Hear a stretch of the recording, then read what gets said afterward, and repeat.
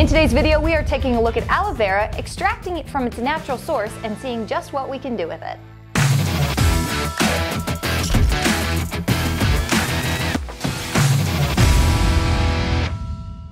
Guys, we are here with our friend Grace. She's going to be helping us out with today's video, but first, do you want to tell us a little bit about yourself? Yeah, so I'm from North Carolina. I'm currently in school studying meteorology, which is pretty rad considering I'm out here checking out the new thunderstorms in the area. So it's pretty cool. I'm excited to be here with you guys. Awesome. Well, we're excited to have you. And today we are exploring aloe vera. This is commonly found in lotions and burn ointment and in a lot of stuff. And today we wanted to take a look at where it's from and then just play around with the raw aloe vera if we can extract it successfully from the plant. Here's the basic idea. We have some aloe vera leaves and we are going to be extracting the aloe from them. What sort of experiments can we do with it? Grace, what can you tell us about aloe vera? You know, it goes back to Egyptian times. Cleopatra was actually buried with aloe and would use it in her beauty regimens to soften her skin and everything. So, before she was buried, right?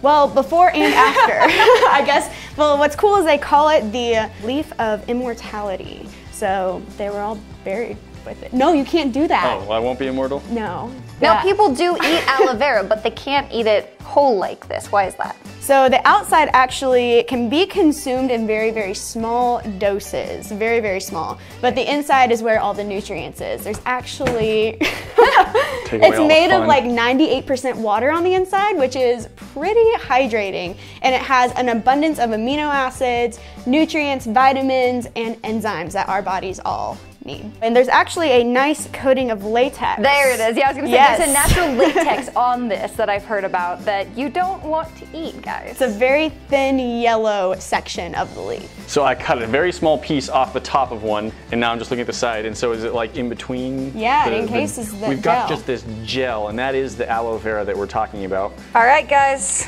You're positive we can eat this? Cross my heart. But do you want to? Oh.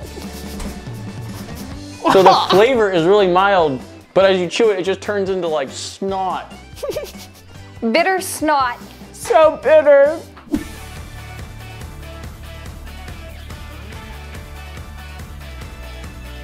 She is getting serious about this. It doesn't really have much smell, just like this stuff.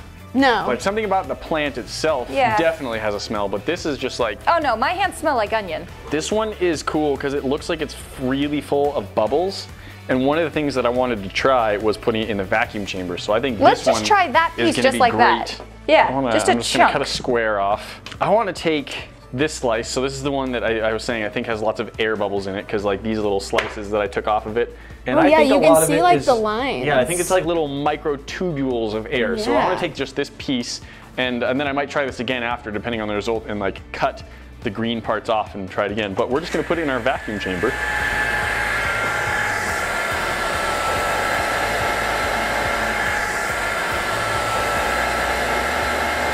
Oh, we have some tiny bubbles already showing up. Good. I see them.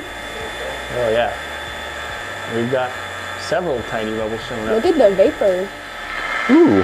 Wow. It's oozing. There's more bigger bubbles on this side. So it hasn't changed like a lot. Some bubbling, obviously, but it's not doing anything real crazy. I am very excited for this. Well, I am gonna watch it as I repressurize to see if it shrinks. Whoa. Kind of spun a lot. I think it shrunk like a tiny, it shrunk in a little bit and down maybe a tiny bit, not much. But yeah, let's try this whole bowl full of aloe. Ew.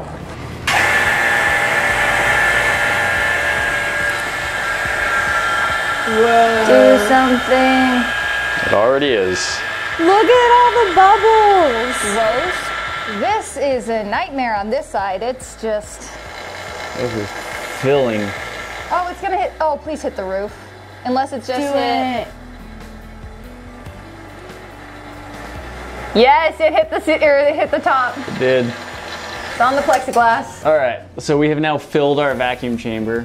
Little bits of leaking air gets back in and it, like slime trail down. That's delightful. All right, let's let all the air back in.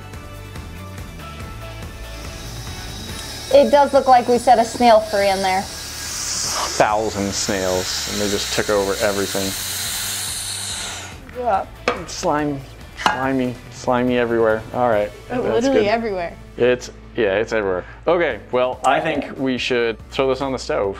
Yeah, See if for it sure. melts. Make some aloe eggs. Do you like your scrambled? Oh! You think you can flip it? No. I want you to try. How'd that work out? Nowhere. Go! Count it. Good enough. We gotta flip. All right, this is on. And I'm just gonna turn to max real quick. Oh, it's been 9 whole seconds. Why? Come on. Does it stick to itself? Yeah, pretty much. Oh, good, it's bubbling. Oh, good, we're probably burning it. I really don't think you would taste it once it's blended into something. I think it'd be okay. I wouldn't care about the taste so much as the texture at that point. And the smell. You're like, slimy. Yeah. My favorite texture of food. You know when we boil slime, it smells like rotting vegetation? Yeah. Same smell. This time it is vegetation. Yeah. It makes a little sense. Oh yeah. I'm glad I wafted that and didn't stick my face in it because I stuck my face in it. It's definitely way more liquidier. Yeah, it's less it goopy. lost its goop. We've boiled the slimy out. We've got some good, somewhat extracted slime here. Gross. I just want to see what happens Slimy. if I freeze it. So I've got liquid nitrogen, of course. Oh yeah.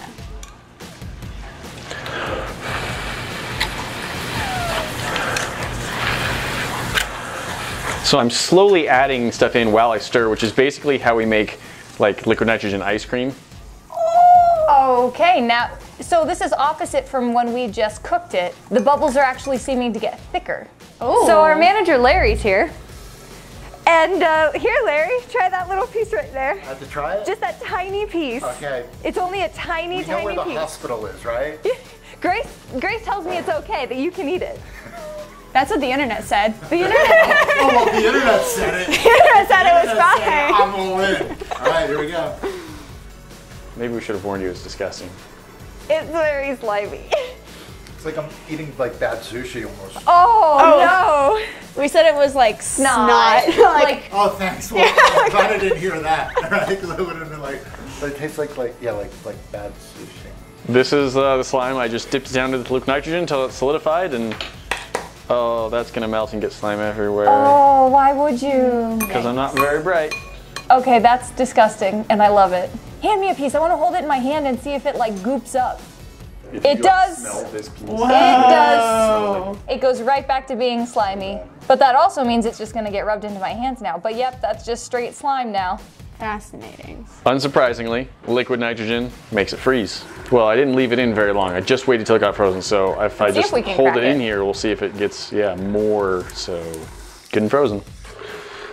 Okay, the bubbling sound is stopping, which means it's basically down to the temperature of the liquid nitrogen. Didn't really shatter or crack or anything. No. Wow. Oh, good.